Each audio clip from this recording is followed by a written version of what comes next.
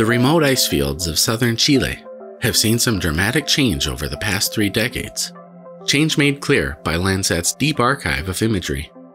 In 1987, the terminus of Erasmo Glacier was at the end of a low-sloping valley. By 2015, it had retreated almost 3 kilometers and formed a water body referred to as a proglacial lake. The end of the glacier now lies about 4.3 kilometers from where it was in 1987. Landsat imagery reveals several icebergs in the lake.